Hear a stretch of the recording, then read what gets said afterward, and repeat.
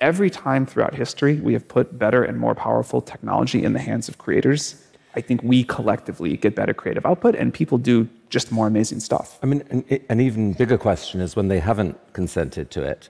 In our opening session, Carol Cadwallader showed, ChatGPT give a talk in the style of Carol Cadwallader, and sure enough, it gave a talk that wasn't quite as good as the talk she gave, but it was pretty impressive. And she said, okay, it's great, but I did not consent to this.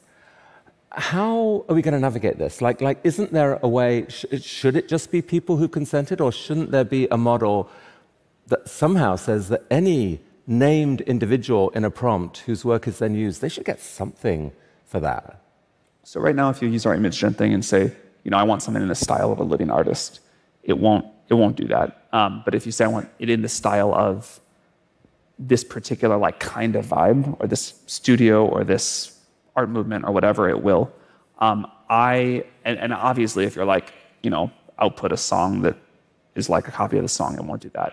The question of where that line should be and how people say this is too much, we sorted that out before with copyright law and kind of what fair use looks like. Again, I think in the world of AI, there will be a new model that we figure out. But from the point of view, I mean, the world's full of creative people are some of the angriest people right now, or the most scared people about AI.